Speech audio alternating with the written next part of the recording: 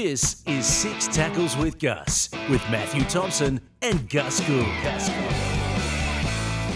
Welcome to Six Tackles for another week. Very exciting episode coming up today. New South Wales and Queensland both have their teams announced for Game 2. Is Luke Brooks leaving the Tigers? We don't know. Shane Flanagan, the new Dragons coach. Some great Ask Gus questions, and we'll have a look at round 16, which I think is really interesting given the absence of Origin players. You well, Gus? I am, Matt. How are you? Excellent. I'm just waving to the people home there. They said I don't acknowledge the camera enough. Oh, yeah. Doing it because I thought it was a podcast. I didn't know it was going to be online. I'm the same. Yeah. They said you look disinterested. And I said, I'm not disinterested. I just didn't know the camera was on. Hello, everyone. Yeah. We need to remember the camera's on, don't we? Yep. All right. Lots to talk about today. Let's start with yes or no. No. That's the rule. No. Dear. If you're a sports fan, Gus, not much sleep over the next couple of months. It's all happening around the world. Great time of year. Great time of year. In the United States, it's the US Open this week. My question is, Jason Day is Australia's best hope of winning the tournament. No. We've got plenty of chances. How many Australians in the field? Don't know. I was hoping you'd know. All right. I was hoping you'd know. Well, plenty. Well, they're all there, aren't they? Cameron Smith will be in the field. Adam Scott will be in the field. Mm. There'll be a few of them over there. I like Jason Day this week. Do you? It's been going good. All right. If you just pad for a minute, I'm going to find out how many Australians are in the field. Hello, everyone. Top Australian player. Okay, 1, 2, 3, 4, 7. Cameron Smith, Jason Day, 2 favourites. Adam Scott, Lucas Herbert, Min Woo Lee, Cameron Davis, and Carl Phillips, who I've never heard of previously. So it's a reasonable contingent. Yep. I actually saw some vision of that course. Someone threw a ball down the middle of the fairway, and the ball just went off one of the slopes and went all the way into the rough. Tough. Well, it's supposed to be. It's the US Open. Steve Smith is Australia's best batsman since Bradman. Well, statistically, he is.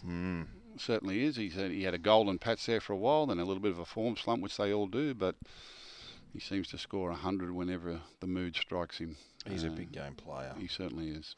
The Ashes, exclusively live to 9 and 9 now from Friday. Now, Steve Smith, with that century in the World Test Championship, has now gone to 31 Test hundreds. He has the third most centuries of any Australian batsman. He's played 97 tests. He's one behind Steve Waugh, who made 32 hundreds, but played 71 test matches more than Steve Smith, Gus. That's a remarkable record. To think that he made the team as a potential leg spinner. I know. He batted number 8 on debut. I can remember he was going to be the next one after Shane Warne, they thought, was going to be our next great leg spinner. Doesn't bowl a lot these days, doesn't have to, but he made the team as a batsman, and then he made the team his own. He's been quite remarkable. Incredible. He's got Steve Waugh and Steve Waugh and Ricky Ponting ahead of him, only as batsmen to have scored more Test centuries for Australia. The Ashes getting underway Friday. Cannot wait to see all that. Has the bubble burst for the Dolphins? No. What's this bubble burst? Bubbles don't burst, mate. Bubbles don't burst. That's not the end of it. Does the bubbles burst for the Storm because they got beat by 45? Did the bubble burst for the Sharks because they got beat by 50? I don't think so. Sharks bubble might have burst. I don't think so. Bubble, you have your bad days. Everyone has one of those, but I don't think the bubble has burst for the Dolphins. They're the beginning. Everything they're doing at the moment is just wondrous. They're going to have some tough games during the cold months, particularly down here in Sydney. They got lapped at Brookie. Let's be honest. Yeah, they did, but that can happen to anyone, mate. That can happen to anyone, and their depth is going to be tested at different times. So I wouldn't be too concerned about that. It's all just wondrous to have them in the competition at the moment, and wherever they finish this year, they've already been a raging success. So I'm not bursting their bubble by any stretch. They'll bounce back. How good's your photo with Wayne Bennett? You look like two giggling schoolboys together. Had to interview him pre-game. It was great. We didn't talk about the game. No, you didn't. No. Yeah. Just talked about his season. He's very proud of what he's done up there. He's been great. Did I say somewhere that he was being considered for the Hall of Fame? Is that right? An immortal. The question's been posed, do you change the criteria of the immortals to allow Wayne Bennett I think the Hall of Fame is the place for him. I think the Immortals is the players. Yeah. He's in the Hall of Fame now, isn't he? He'd have to be. I don't know. Well, he'd have to be. I don't know. Which one is Ray Warren in? Hall of Fame. Hall of Fame. So that's, coaches and media people. I think the Hall of Fame is a great recognition for anyone in the game that's had long service and distinguished service, and that's where Wayne Bennett belongs. The Immortals is, I think that's a player thing. Wayne Bennett wouldn't want the immortal criteria changed to allow him to be inducted. I mean, you've worked with him on immortal inductions. Well, we were actually on the Immortals committee last time when they wanted to have another 2 inductees. We put 5 through. We put three pre-war players through that should have been done originally, because I don't think the original criteria was actually. I think if they had their time over, they would have included pre-war people. But I think we did a good thing. Did a very good job. Stefano Utoikamanu is the biggest Blues bolter of the last 20 years.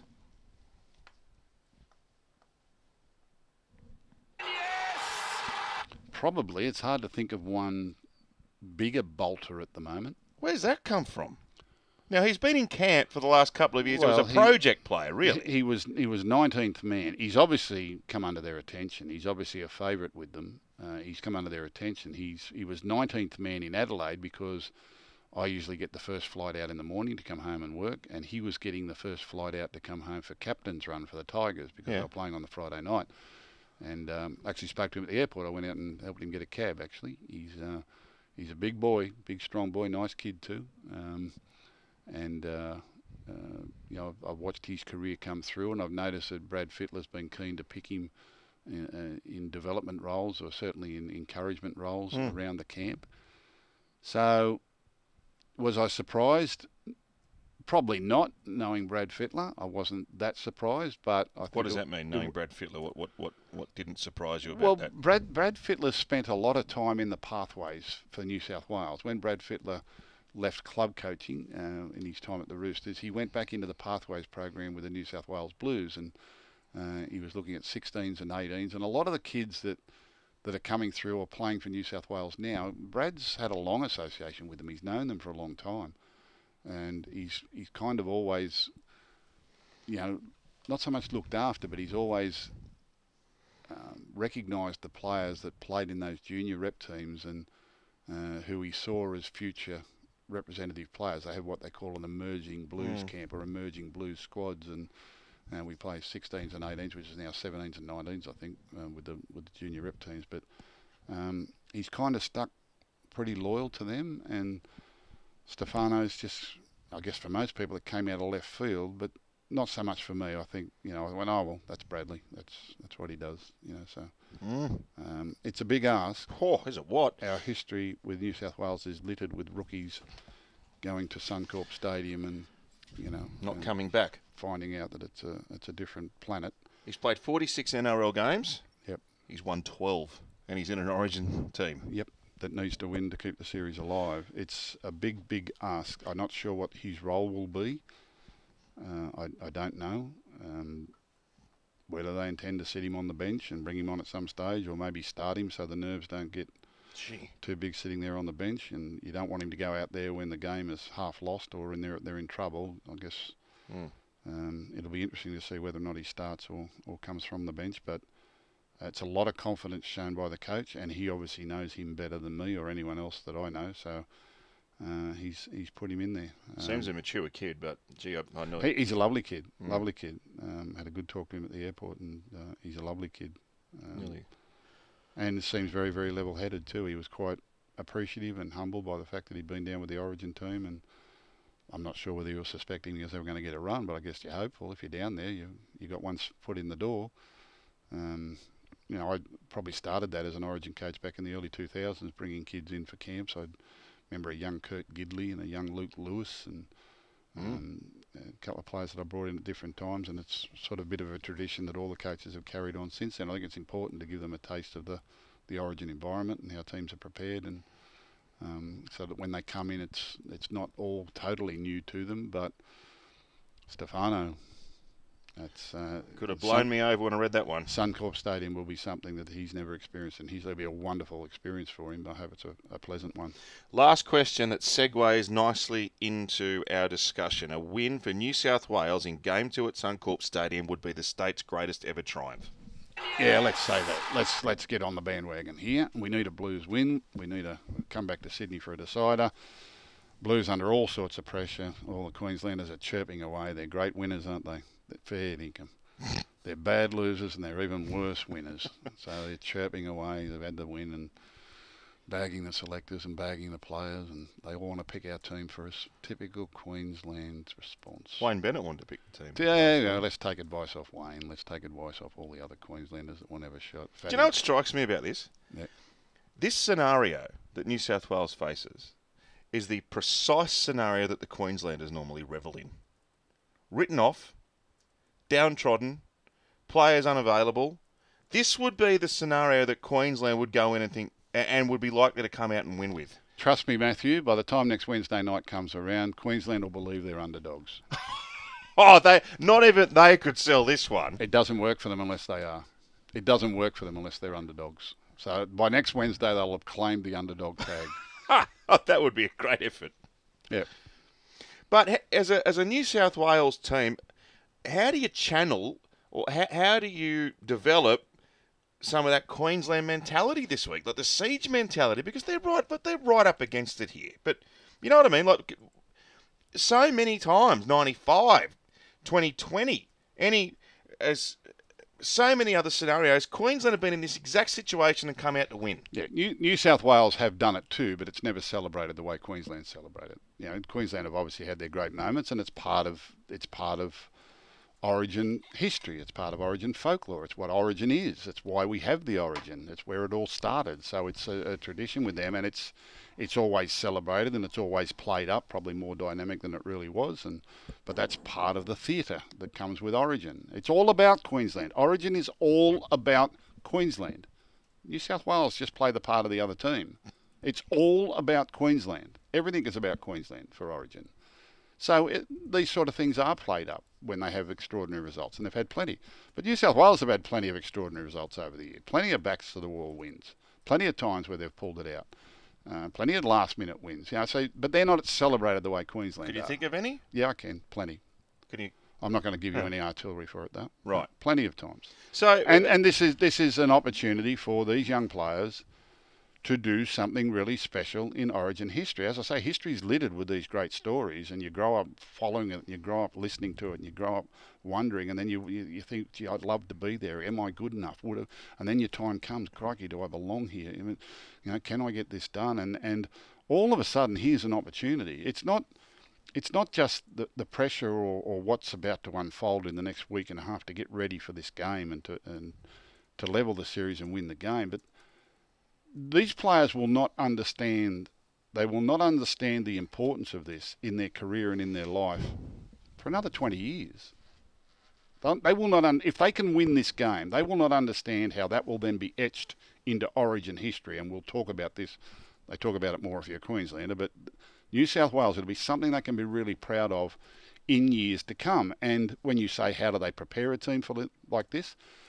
This is why a lot of the ex-Origin players go back to coach. This is why they all want to still be involved, because, you know, your Brad Fittlers and your Greg Alexanders and whoever else is in the camp there, your Paul McGregors or your Paul Sirenans and Danny players Medeiros. that they bring in, Danny Medeiros and players they bring in from different eras, they've all experienced this. They've all experienced Queensland doing it and what it feels like. They've all experienced New South Wales doing it and what it feels like. They all experience repelling Queensland when Queensland are in this mood and what they're doing. They've all experienced pressure. This is the ultimate pressure test for professional rugby league football. It's the ultimate pressure test. There is no bigger test than this. Going to Suncorp Stadium to play Queensland as an underdog to either level the series or to win a series. And now, New South Wales have got it right throughout history a number of times, but they've got it wrong a hell of a lot more. You know, and as I say, we it's never really celebrated when New South Wales have a backs to the wall win, but you'll remember it'll be something, a real feather in your cap. It'll be a badge of honour if these players can pull themselves together and win this. And it's a game of football, You know, if you can ignore what happens outside the sidelines and the try lines and everyone else's opinion and what the crowd might do and what the atmosphere might do and what the game score is and what happens, if we can ignore all that and just play this game between the try lines and the sidelines and execute 80 minutes of football as it should be played at this level and eke out a win, it'll be one of their greatest achievements. You know, so let's celebrate it. If they do win, it'll be New South Wales' greatest achievement in history. But there have been others. So, does the potential to create legacy and a legendary win, does that take centre stage in preparation? It's like winning golf majors. It's like scoring test centuries at cricket. It's like, you know, like Does Freddie put that up in lights this week?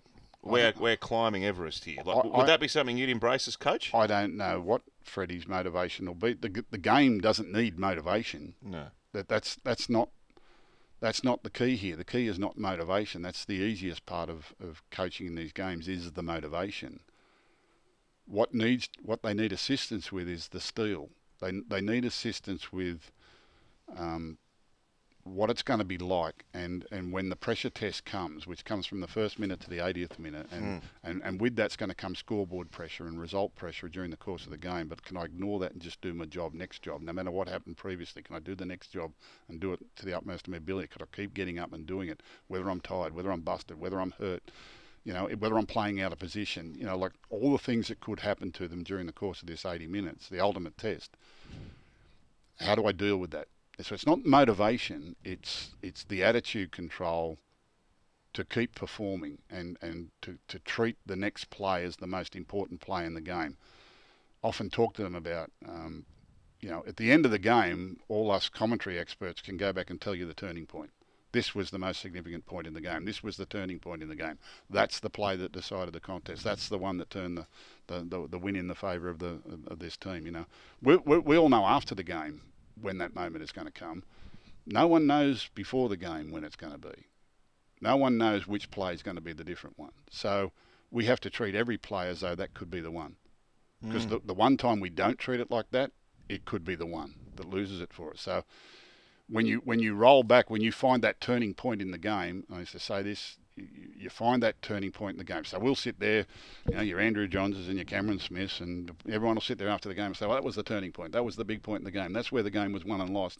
All right, go to that point and then roll the tape back 10 seconds. Just roll it back 10 seconds and see where everyone was 10 seconds before that play, 10 seconds before that turning point, and see who moved first. And you'll find more often than not, everyone had equal opportunity to be there, but someone moved first. Someone saw it first, and someone went for it first. And someone got left a half a yard behind. And I used to have this call, a half a yard. Make up your half a yard now. Make that half a yard up now. Plenty of blokes scoring tries and you're half a yard away from grabbing him, or you're half a yard away from getting the loose ball, or you're half away from catching the kick, or whatever it is. And that's, you go take it back 10 seconds, he moved first. He was more desperate. He was quicker to the ball. He was braver. He had more courage.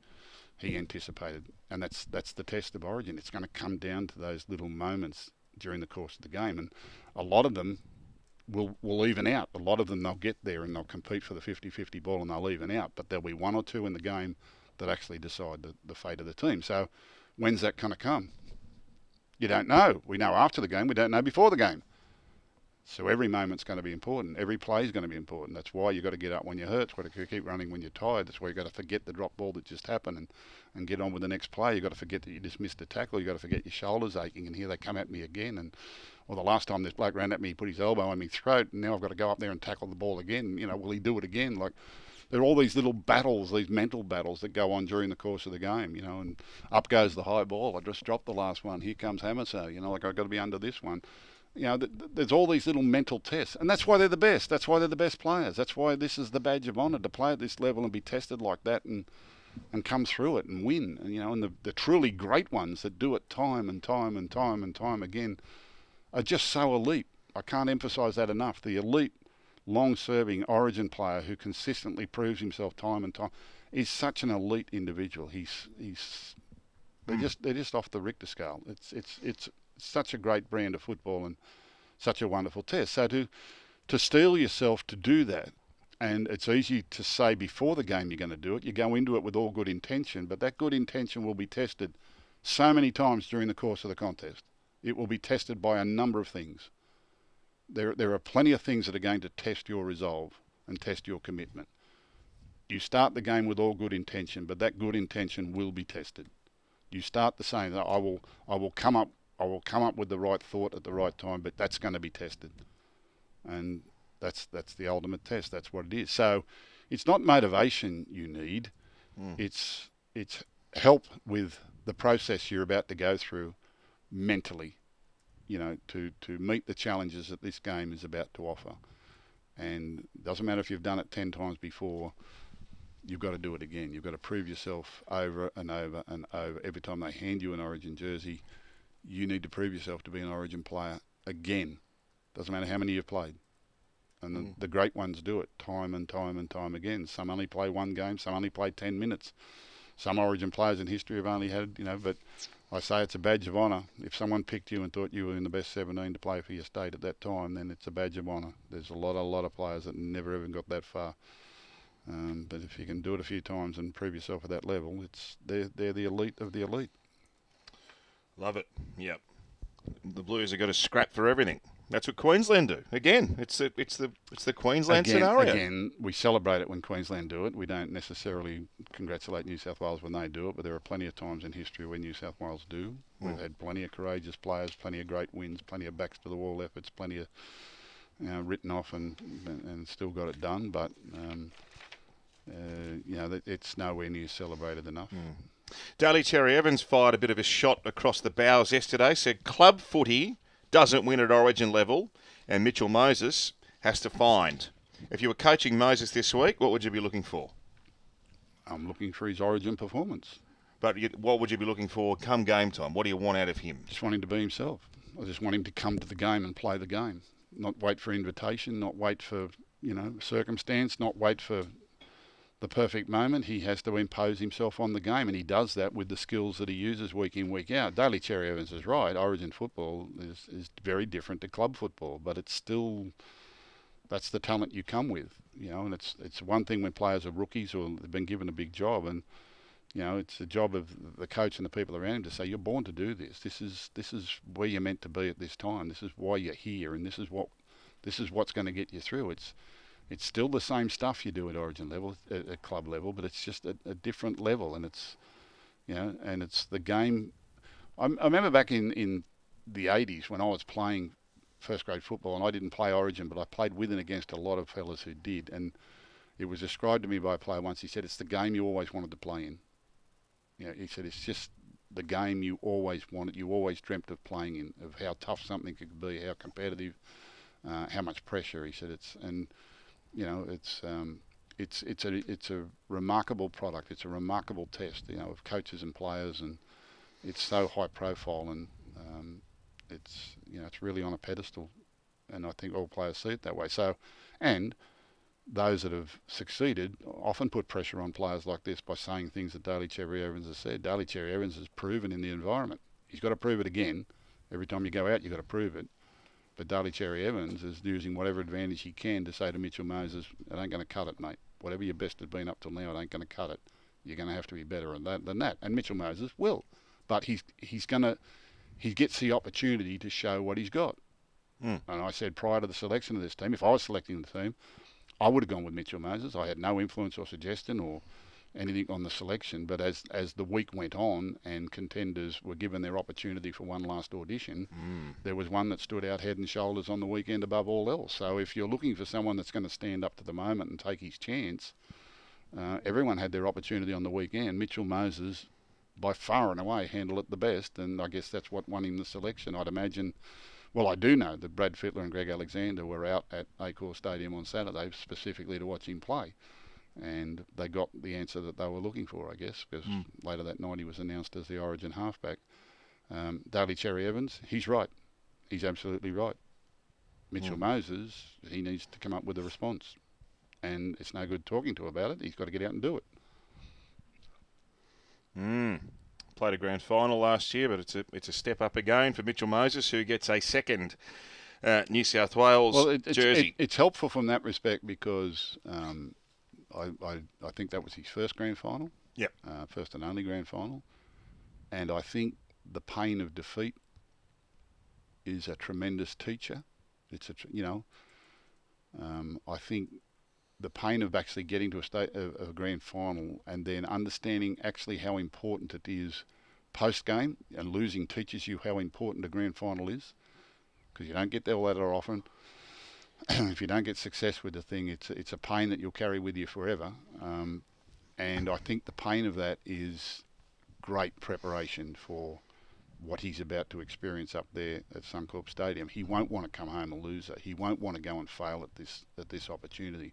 The last time he played an Origin game, I think it was a dead rubber. Cleary got injured after the second game. He came in and New South Wales weren't at their best, and I thought he was quite good, for a first game, but things didn't go his way on the scoreboard. But I think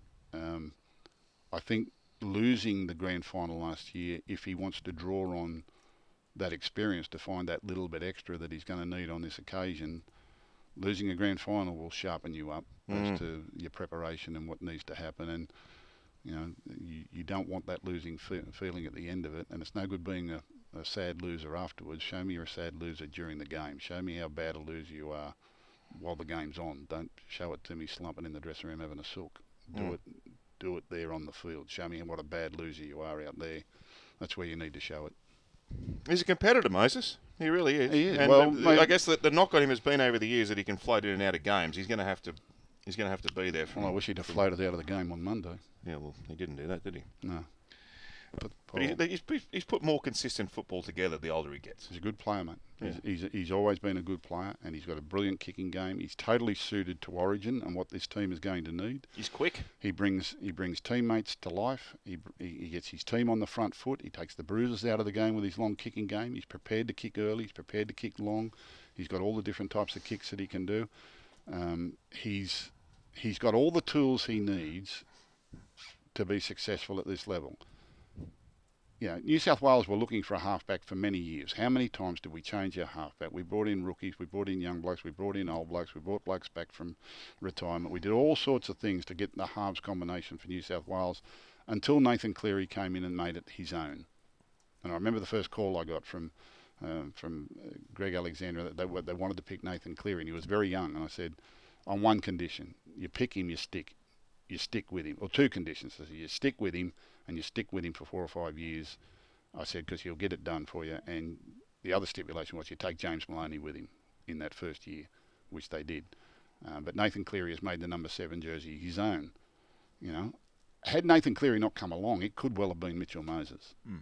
But Nathan Cleary got the jump and made the position his own, and he's our halfback for New South Wales and will be for the next, however many years. But had he not come along, Mitchell Moses could easily have been that player. Easily. And could easily have done a good job. So, it's only his second one and he comes late in his career, but he's got all the tools needed to win. I believe that. Talk about earn yourself a spot. Reece Robson, the way he's played, it's an irresistible case. And indeed, they've changed tact a little bit too, because in game one they went without the specialist hooker on the bench. Yep. There's now 2 hookers in that 17-man squad. Yeah. Well, go up to the Cowboys establishment at the moment and ask all the players up there, who's the player you most like to play with? I bet he gets the majority of the votes. Yeah. That's your man. And he's put in Origin tight performances at the club level for a long time now. Very consistent, and he'll be tough enough. He'll be good enough. How they're going to use him, I don't know. Bit of Marley might start. Maybe. Instead of Cook. Can you see that? Take the sting out, bring Cook in? I can see that, but, they need to make that decision early in the week so everyone knows what they're doing. They need to have their strategy right, whatever that strategy is, and whether that means Stefano starts or whether it means, Cook's on the bench or however they want to play it. But the plan needs to be clear right from the get-go and understand why we're doing this, and then go out and execute it. It's a 17-man game, Origin. Everyone plays their part, and you need to have a plan and you need to stick to it. Then there's the old rule, everyone has a plan till they get hit on the chin. Well, you're going to get hit on the chin. So you need to really believe in what you're doing, and then you need to trust each other and trust yourself to get it done when it's needed. And they're the sort of players you want to pick. Robson, I think, is unflappable. I think he's bulletproof in that regard. I don't think there's anything in his game that can be upset or put off by the opposition. I think the tougher the better, and he looks well suited to Origin. Just The problem for him is when and how he gets into the game. And I think there was a concern there that Damien Cook couldn't go the 80 minutes. I don't know about that, but... when you say not go the 80 minutes, do you think he can't go the 80 minutes and maintain his zip? Is that what you mean? Yeah, all that, yeah. Or, whether he's shown them in the past that he loses, they work it out by their GPS and their data and their tackle rates and all sorts of things. It's not too tricky for me, but they'll have had a reason why they wanted to cover hooker from the bench on this occasion. I'm a little worried we don't have a halves replacement. I would have pumped for Nicho Hynes on the bench. I think right at the moment that's the perfect place for Nicho Hynes on the bench for New South Wales. It was just unfortunate, that in game one he had to be used in probably the one position that you didn't want to have to use him. He had to go out and play in the centres, and it didn't go well at the back end of the game for New South Wales, and that was unfortunate. But he can certainly cover fullback, half 5'8". He could cover lock forward. I think he could cover dummy half. Nicho Hynes would have been my selection on the bench, but for some reason those internally have felt they needed the two hooker model, and that's what they're going to go with. Now, Queensland tend to start with Ben Hunt, and then they bring Harry Grant on after that, and Harry Grant comes on and everything lifts and intensity and spark. If you wanted to replicate that for New South Wales, well then maybe Robson does start and Damien Cook comes from the bench. That would seem like for like, but do you want to do it like Queensland, or maybe go the other way around? Maybe get out there and get Damien Cook out there, try to get to the front early, and then bring Robson on later when Harry Grant's running amok in the middle of the field and you're looking for defence and all of that. So it's how good's Origin, Gus? It's an interesting tactical ploy. I love talking Origin. I hate talking. You love it. Look, you get warmed up and you just keep going and going. It's good. No. The longer this game goes, the better for Gus. He just gets stronger and stronger. Last one on the Blues, I think Liam Martin, most people thought he'd start. Do you reckon that head knocks, he's been named on the bench? Do you think that head knock has maybe taken... No. So he may come in? He'll be right. And we've been discussing this a lot in the last few weeks. The protocols for return to play and return to train are pretty strict. I don't know how much physical activity he'll be permitted to have pre-game. I mean, the 11 days runs out on the Wednesday. I think he can, from what I read, he can only do contact work at the captain's run. Yeah, well, that contact work's not really a problem for Liam Martin. That's hardly a great preparation. What I would have tried to have done was to get that reduced. And I don't know whether they're going down that line at all, but we experienced the same probably with Reid Marnie last week. Reid Marnie, as you know, was stood down for 11 days. He met the criteria to have that shortened. He was able to play in 8 days for the Bulldogs against Parramatta on Monday. In reflection, when he got the clearance on the Friday night, because the protocols are so strict, he hadn't actually had a week's preparation leading into the game. He hadn't been able to do the physical work. He hadn't been able to do the contact work, and all these sorts of things are about timing and repetition and muscle memory. And we sort of raised the question amongst ourselves, well, even though he's been cleared, do we play him? Not that we feared the head knock or the concussion side of that, because he'd been cleared of all of that. But had he had the proper physical preparation to go into Monday's game ready for that, that's going to be the first time of the week where he actually has contact. People have got to come and watch these sides train and watch what they go through during the course of the week and what they put themselves through. They're not just playing on weekends. There's a physical preparation and a mental preparation that the players have to go into. So if Liam Martin can't do contact work until the day before the game, that is not an ideal preparation for any game, let alone an Origin. Knowing Liam Martin as I have, if anyone can overcome that, it's him. And if anyone's getting up at 2 o'clock in the morning going down the park and tackling telegraph poles, it'll be Liam Martin to get himself ready. They don't move very well.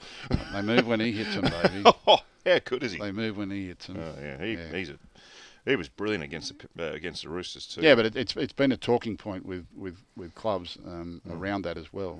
And we also have different rules around New South Wales Cup players and NRL players. It's all got to be sorted out at the moment, but the protocols around return to play are restrictive, and sometimes it's not the concussion part of it. They've passed the concussion protocols. There's no danger of worrying about that or any, but it's then the physical preparation and the mental preparation to actually play. So I'm not sure if there is an application in to shorten that, by the way. I'd imagine they've got all that in train though, but he's a very important part. He nearly turned the game from, well, he did turn the game from when he came on last time. Yeah. Whether he starts the game and which side of the field he plays, I'm not too sure.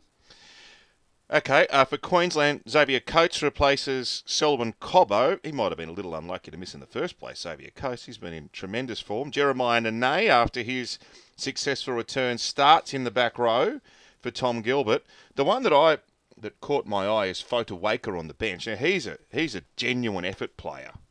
You got Cotter and Fotuaika. Now, Cotter started last time and may do the same thing again, but it shows Billy's preference for effort players. Fotuaika coming into the lineup. Yeah, I think Queensland's stronger. I said that on 100% footy the other night. And that's nothing against the players that went out because they did a great job and they won an Origin game and they were terrific. But my sense is that the players that come in actually bring more to the table, a little bit more versatility, a little bit more strike, with the equal amount of effort areas and work ethic as the players that have gone out. I think Queensland are stronger for their inclusion. That's nothing against the players that have gone out. I just think with Fotuaika and Xavier Coates and especially Jeremiah Nene, I think they bring a different skill set, and I think it makes Queensland more dangerous. I think there's more points in this Queensland side now, and I think there's more creativity. I just think there's more. The first team was a typical Origin effort team, Queensland team. I think this one brings just a little bit more. I think they're stronger, and they're going to be much stronger because it's Suncorp Stadium. New South Wales are way up against it. Way up against it. Can't win, New South Queensland are clear favourites in this, but as I said, by kick-off, they'll think they're underdogs. They got no hope of claiming underdog status. Not even Fatty could do that this week. Well, we've had some very dark nights up there when Queensland get it right, and I think this is a very, very formidable Queensland team who are right on top of their game and everything in their favour. Absolutely everything in their favour. And from a New South Wales perspective, you won't want to hear this, but Billy Slater has the opportunity to win a second Origin series in the space of 5 games as coach. Mm-hmm. He's lost 1 game. Mm-hmm. He could be 4-1 after this. Mm-hmm. Oh, it's not bad for a bloke who'd never coached before. Mm-hmm. So that's where it's at. Origin 2, exclusive live and free here on 9 on Wednesday, 7 days away. Set your clock to it. Now, we'll have a little break here, then we'll come back and look at some club news. On the way to the break, 6 tackle trivia. You cannot get this. Great question from Jordan. Reece Robson will become the 4th North Queensland Cowboy to play for New South Wales. Can you name the other 3? While you're thinking about this, the new doco, The King, will be aired on 9 and 9 now, the day before Origin, just to get Queensland even more revved up. Tuesday, June 21. Here is a sneak listen to what you will get on this super documentary. And our team here at Wobbleder Sports has done an amazing job. The King, Tuesday, June 21, to get you revved up for Game 2. Sometimes I used to wally watch. That's how good he was. He'd sit in and fight front rowers. Can you believe the state of Origin? He was like a movie star to me. Oh, he was the boss. He's always been the boss. I've never spoken publicly about it. We need a new captain. I got a little bit dirty about it. Just said I suffer from epilepsy. When he hit me in the throat, I could not breathe. Lewis in trouble. His impact on Origin footy, it's hard to fathom. He was an arrogant prick. And I think he thrived on the fact that he was hated. Reece Robson will become the 4th North Queensland Cowboy to play for New South Wales. Can you name the other 3? Crikey.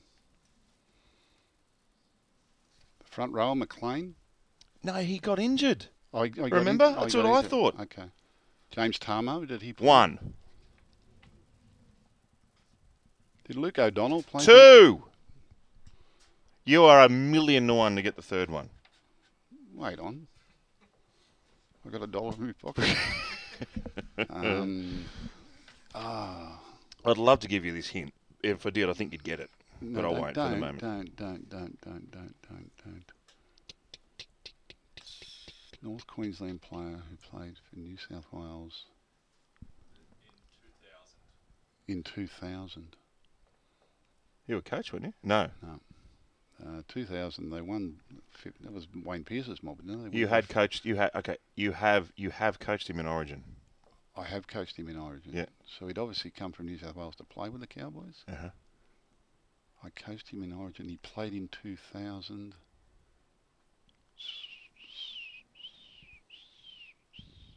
I can't believe he was still playing Origin in 2000. Oh. Played a lot of Origin football. Wow. Mm. Played a lot of Origin football. Yep. From North Queensland. Played a lot of Origin football. Finished his career there, yeah? Yep. Finished his career. Who did he play for? Oh, if I told you that, you'd get it. No. He was fast. He was a back. He was fast. Particularly when he was younger. Fast when he was younger. He played fullback for him. For Yeah. Cowboys. Played fullback for you too. Played fullback for me. Yep. Played fullback for me. Yep. It's a good one, isn't it? It's not Tim Brasher. Yes, it's Tim Brasher! Did he play for North Yeah. Queensland? Did he? Yeah. All right. How about that? Gussie! Yeah. Tim Brasher. Eddie would have had you locked into an answer a minute ago. Yeah. Well done. Yeah. It's funny, I said McLean, but remember he got picked last year and got hurt, poor bloke. He got hurt. Yeah. I thought, yeah.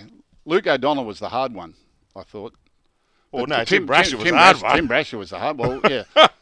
I thought Luke O'Donnell, James Tarmow, and Luke O'Donnell and Jordan McLean. They were the three. I was halfly confident. When you said McLean, I remember now he got injured. He didn't play. Well done.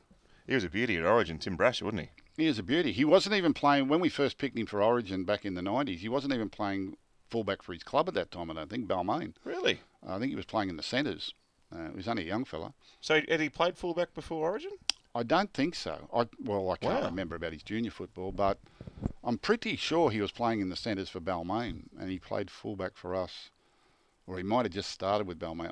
I'm pretty sure once he started playing fullback for New South Wales, he went to fullback for the Tigers. What made you pick him at fullback? Oh, it's a long time ago, mate. But he was brilliant at it. He was really good. E.T. had played a bit of fullback at that time. It was kind of like, it wasn't uncommon in those days that they played him out of position in Origin level. I wanted big, strong wingers. I think Rod Wishart was a favourite of mine. Graham Mackay? Graham Mackay was a favourite of mine. And those we wanted big, strong wingers. And Tim Brasher was great. He was quick. Scored some really good tries. Good player. You know, you talk about great New South Wales fullbacks. Now, Teddy, obviously, and Minicello. But, geez, he was a tremendous servant of New South Wales, Oh, Tim brilliant. Brasher. Yeah, absolutely. Absolutely brilliant. Yeah, we won 92, 93, 94. We were the first New South Wales side to ever win 3 Origin series in a row. And he was an integral part of that team. He's a favourite of the Balmain faithful as well. Tim Brasher, well done. The Dragons have gone for experience over fresh ideas. Shane Flanagan, he'll be the coach. They're trying to work out how long he's going to be there for, but he'll become the club's 4th full-time head coach since they won the comp in 2010. It's been a tough time for the Dragon, hasn't it, over that period of time? He's actually been there in a couple of roles. He was assistant coach there. I think he went there and assisted Paul McGregor at one stage, and then he was doing some recruitment work, I think when Anthony Griffin was still there, and then took up the assistant's job over at Manly. But he's obviously experienced. He's a premiership winning head coach and gets his opportunity now to resume his career as a head coach with the Dragon. It's a very important time in their history. He's got a history of setting up good pathways and development at the Sharks in his time there. But, you know, there's a long road ahead of them. I keep saying Dragons are a lot better side than where they're placed on the ladder, and they showed that last week when South were under strength, but they did beat them comfortably, and I can see plenty of more wins in the Dragons between now and the end of the season. So it's a good job for, I said it was a great job for a head coach. It's a good job to get, and the Dragon, we need them to be strong. It's an important brand in our competition. Out of interest, obviously Anthony Seibold when he signed on to assist Anthony Seibold, one of the criteria was that I might get a full-time job. So, and he's endorsed him to do that. If the Dragons could get Flanagan now, should they throw him in? Yeah, would there be a reason not to? No reason at all.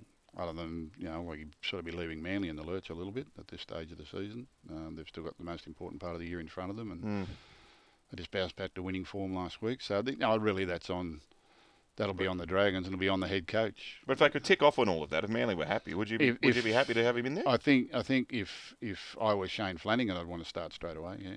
Yeah. I'd want, or at least be there witnessing how it was. You didn't necessarily have to take over. I remember when I left Panthers to coach the Roosters back in 90. I started as head coach in 95, but I left the Roosters with about 8 rounds to go. I left the Panthers with about 8 rounds to go in the competition and went there and observed the Roosters for the back half of that season. And in fact, I coached the last game for the Roosters in 1994. The second last game, they got beaten 44-4 or something other by Parramatta at Parramatta Stadium, and the interim coach was Arthur Beach, and he walked in and quit. I'm not coaching him anymore. He said, I'm done. And I was actually in the dressing room at that time, and I'd been observing and setting up for next year, and we had no staff, and there was no assistant coaches in them days, and I was trying to get a full-time strength and conditioning coach, and I'd come up with Ronnie Palmer, who was actually with the Roosters at that time, part-time, and I was standing in the dressing room in the old Parramatta Stadium, and Arthur walked in and he was a bit disappointed, and he said, I'm not coaching this anymore. He said, big Arthur. He walked out, and Nick Pilatus turned around me. He said, you're on next week, baby. I had to coach the last game of the season. How'd you go? We won. Did you? Yeah, we won. Funny enough, we played the Gold Coast, and my last game I'm coaching for the Panthers was the Gold Coast. So I did the same thing there, but it was a funny week because you're going good with the interim coach quits. It was actually a game. It was actually a game for the Wooden Spoon. I think we it was a game they needed to win, and I went in, and they had a pretty good under 23s team at the time. I think they might have been minor premiers that year, and I went into the coach. I said, give us your 4 best kids. He said, I'm going to play them in first grade this week for a bit of experience. Give us your 4 best kids. And I played them in first grade, and then the first grade side I went around and interviewed all the players and asked them what position. The funniest one was Tony. Oh, you told me Tony Iro. Tony Iro. Have I told that story? Yeah. Tell it again. It's a funny story. And I said that Tony Iro was playing for them, and I think he was playing on the wing or somewhere, and I went and sat him down. Lovely bloke, Tony. Love him. And he was one of my favourite ever players. And I said, What's your favourite position, mate? He said, I don't know. I said, what do you mean you don't know? He said, I don't know anymore. I don't know. I said, well, what's your best position? He said, I don't know. I said, what? He said, I don't know. He said, I just don't know. He said, I've lost all confidence. He said, I don't know. I said, so you don't really know where you want to play? I said, can you give me a hint? Where do I pick you? I said, I think you need to be in the team. Where do you? He said, I don't know. What an overwhelming conversation. I said, all right, well, this is our thing. I said, well, leave it to me. So we turned up for training the next day, and I named him in the program at fullback. He said, fullback? He said, yes, I've never played fullback in my life. I said, that's all right, you'll handle it. Fullback? He said, I can't play fullback. Why are you playing me fullback? I said, well, I figured if you didn't know where you wanted to play, stand back there at fullback, watch all the other positions, and when you think you know which one you like, yell out and I'll put you there. He said, you're mad. I said, you haven't seen half of it yet, but... So we went out and trained with Big Tony Iro at fullback. I think the first 2 they kicked him, one was along the ground, he fell over and went between his legs, and the next one was a bomb that went over his head, nearly hit him on the back of the head. And I think after about 10 minutes he yelled out, second row! I said, up you go. I moved him on. I thought he was a second row, wasn't he? Well, he wasn't at the time. I think he was sort of dabbling a little. He was playing a little bit. He said, second row! I said, right. I changed them all around. He went up and played in the second row. Hey, can you remember who the kids were from the under-23s that you picked? Yeah, there was a front rower called Adam Starr. Oh, yeah, he played a lot. There was a hooker called Robbie Mears. Yeah. There was a halfback called Jamie Shepherd. Is he the one that the coach? Yeah, he's the coach. And I think there was one, was it Scotty Hudson or it might have been the 3 of them. I think they were I remember those 3 distinctly, and I apologise if there was 4, but I'm thinking Scotty Hudson or maybe someone like that. But I think they were the 3. Yeah, right. Yeah. You used to see a bit of that, didn't you? Like, I suppose with like the reserve situation, you see a lot of blokes go from like 23s into first grade. Yeah, quick. Yeah. So they got belted by Parramatta 44-4 the previous week, and we we eked out a very narrow win over the Gold Coast. I think the crowd was 12. I don't think there was too many at the stadium to watch us play. And Tony Oro didn't play fullback. He did for 10 minutes. And he didn't play That was enough. He didn't play it very well either. Hey, on the subject of Roosters coaches, do you reckon Trent Robinson's faced a trickier scenario than this before? Yeah, there was a few years ago they ran last.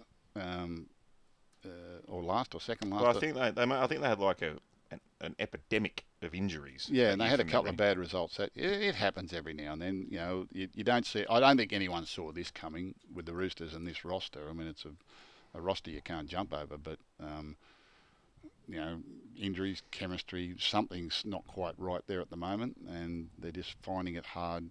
I think I said on this program last week they beat the Roosters. They beat the Panthers. Bulldogs. They beat the Bulldogs by a point the week before. And I said I thought the Roosters were awful, and I said Penrith will give it to them this week, and they did. Well, they were no better on the weekend. That was the easiest.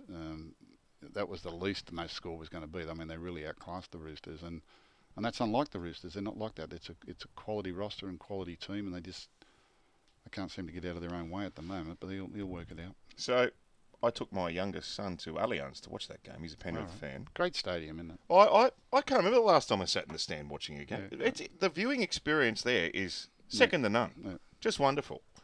So that's a positive. I've got to say, they look cumbersome, the Roosters. They look slow.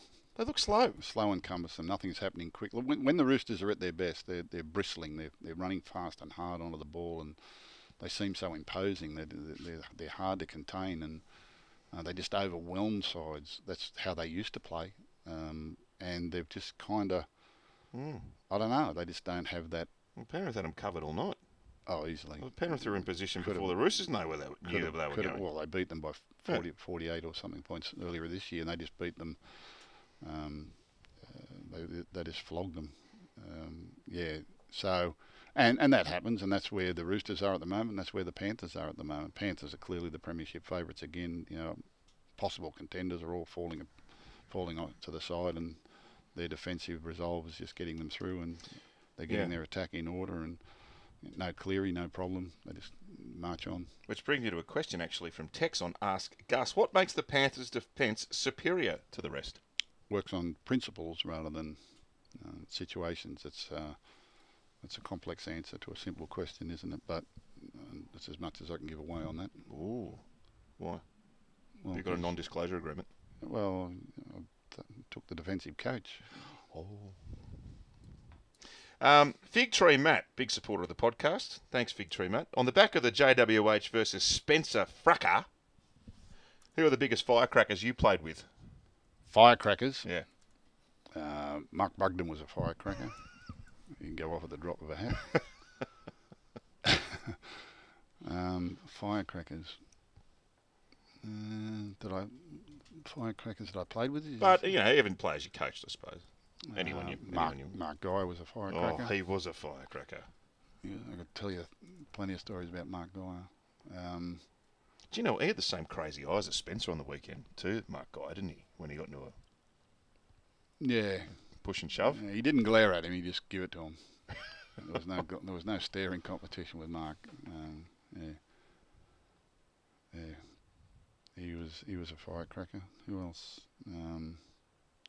There was a few. Would have been a few at Newtown, wouldn't there? Jack Hetherington was a firecracker. He's calm now. Yeah. What do you got him all meditating there or something, have you? Tommy Rodonigus was a firecracker. Oh, yes, that's true. He didn't need an invitation. He fired at the drop of a hat. Mm.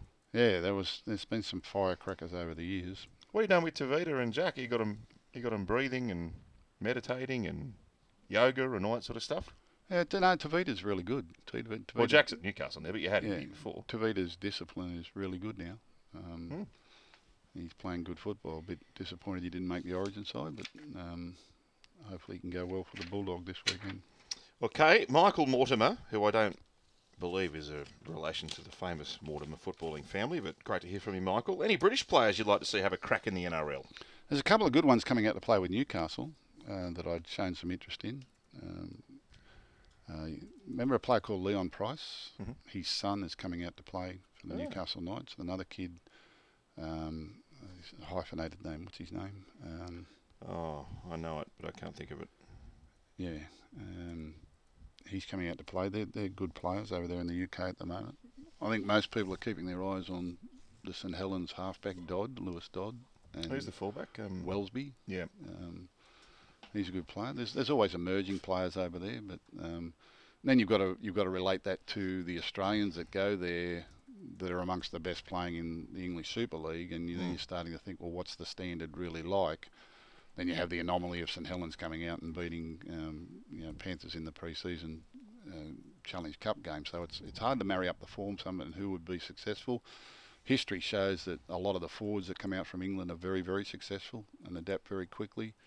A little bit harder for the backs. Some wingers have come out and some halves over the years which probably haven't gone as well. But right at the moment, I think those... it'll be interesting to see how those boys go at Newcastle when they come out. They're only young. Well, Dom Young, he played one game in the Super League. Yeah, he's a bit of an anomaly, Dominic, but he's certainly made a name for himself. He just come out here uninvited, just lobbed and wanted a game. And he can certainly play it. Now, just before we get into our look at round 16, we've got Women's Origin the night after Origin 2. That's up in Townsville. And a couple of big changes for the Blues who have to win by 9 points or more, Gus, to lift the shield. Yes. Tiana Penatani is back from injury, but the big one is Samaima Taufa. Yes. Samaima, she's my favourite. She's back from a shoulder injury. Yep. Tiana Penatani had a hamstring and missed game 1. Yep. Those two players are going to be big boosts for the Blues to win by that margin. Right from the start of when I started following and calling the women's game, Samaima has been my favourite the whole time. She's a real warrior. An absolute warrior. Yeah, I think if they play with a little less structure and just let Jessie Southwell, the halfback, run her own game.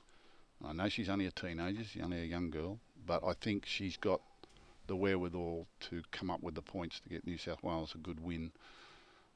Queensland will be hard to beat though, particularly up there, and with an 8-point head start.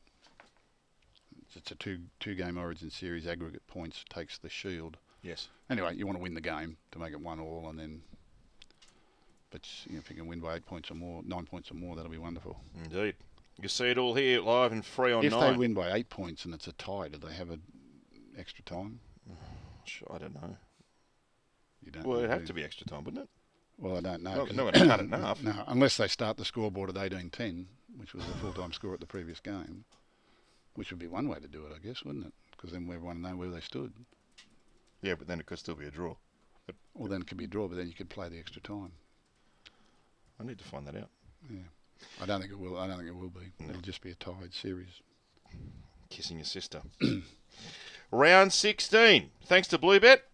All the odds correct as of 9 a.m. Wednesday, 14th of the 6th. Just to remember to ask yourself what you're really gambling with, and of course, gamblinghelponline.org.au. Now, I got to say, this game has got me fascinated. Friday night footy from Queensland Country Bank Stadium, Townsville. Cowboys are $2.30 outsiders against the Panthers at $1.62. There are 10 players missing from both lineups collectively with respect to Origin, but they're two very formidable teams, and I think it's going to be a cracking game. Jason Taumalolo is back from a knee injury, but the Cowboys are missing Cotter, Robson, Holmes, Talangi, Nene. In comes Kulikefi Finefuiaki. Also, Sam McIntyre, who has just joined the club. Zach Labert, who got a taste of it earlier, is back. And Jake Granville, who was a premiership-winning number 9, has taken Reece Robson's place. Now, Luai, Crichton, Martin, Yeo, and To'o are all out for the Panthers.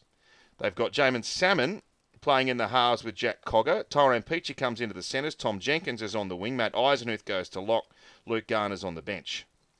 And Zach Hosking is back after being rested last week. Moses Leota has been named. But he failed an HIA, which was deemed Category 2 last week, so they'd have to get an exemption for him. And Spencer Lenu's good to go after got fined twice for his blue with Jared Rea-Hargreaves. So, look, both teams missing a lot of players, Gus, but I'm looking at these two teams, and they're still very strong. Shows how strong both teams are. There was a game last year where Panthers rested all their players just prior to the semis, virtually went with a reserve grade side.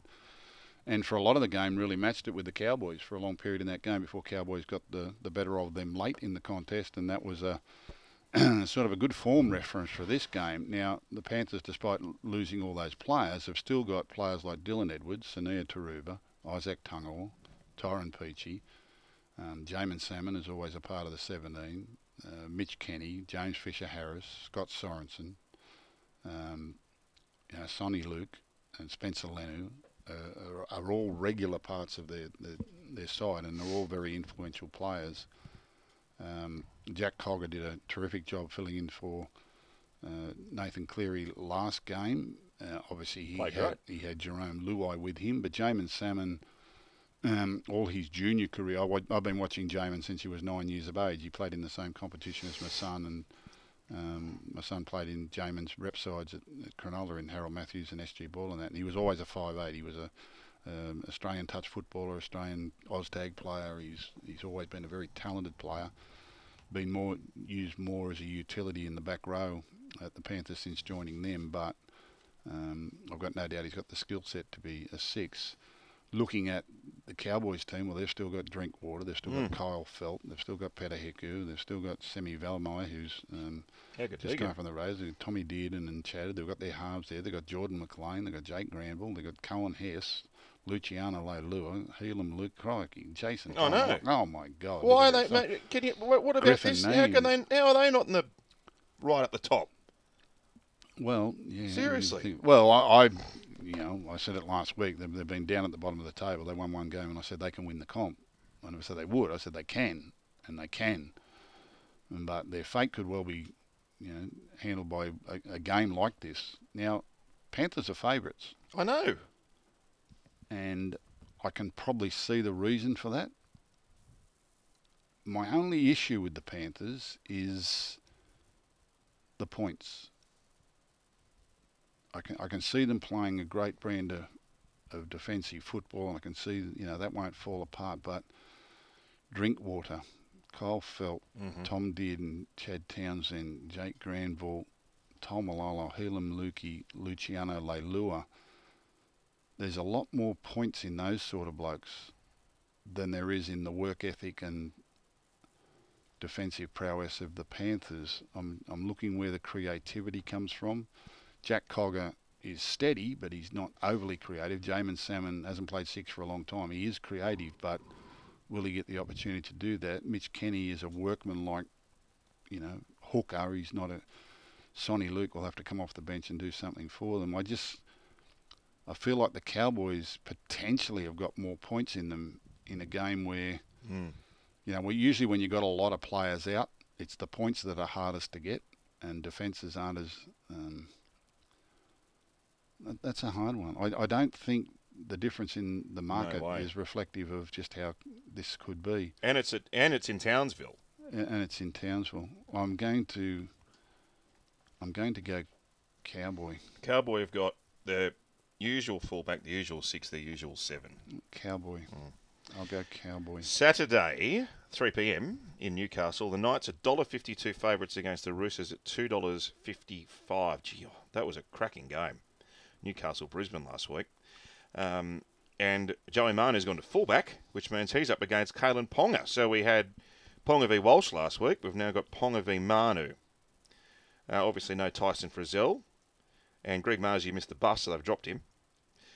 Luke Keary's gone to 5'8". Sandon Smith is the new halfback. He's a nippy little thing. No Lindsay Collins, obviously. Nat Butcher's gone to prop.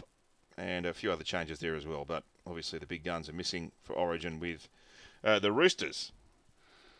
Yeah, they are. And they're a team struggling for form. And they've, lost some major players there. Look, Newcastle, can they do it again? I thought they were outstanding against the Broncos, but they still found a way to lose. That's again a hard one. Who's favourite? They're all hard this week. Knights $1.55 on Wow. Wow. Knight versus Rooster. Knight versus Rooster. I'm going to go Knight. Okay. Saturday, 5:30. $1.55. I've tipped the two outsiders. Yeah. No, Knights are favourites. Oh, Knights are favourites, aren't they? Yeah, Knights. Para $1.55 on Bluebet. Manly $2.45. Now, Dejan Arce had a blinder on his club NRL debut for Para last week in the 6. He's wearing the 7 this week. Ryan Madison's wearing the 6. Mm-hmm. He's back to his old junior days. King Clint scored 3 tries in the first half last week, so he's going to have to be a focal point of their attack, obviously, and needless to say, Manly are missing Turbo and DCE. This one, interesting. Combank Stadium. Yeah. 5:30 game. I think Eel wins that one. Mm-hmm. Saturday, 7:30. Tigers, $2.85. Outsiders against the Storm at $1.42. Brooksy's injured, isn't he? So Brandon Wakeham's playing halfback. Now, Stafford Toa is playing 5'8". Gus? Normally playing in the centres, yeah.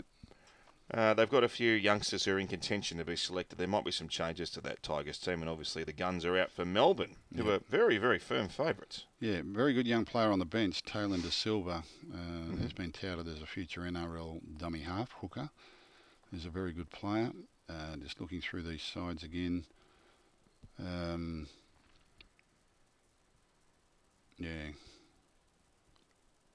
Melbourne, crikey.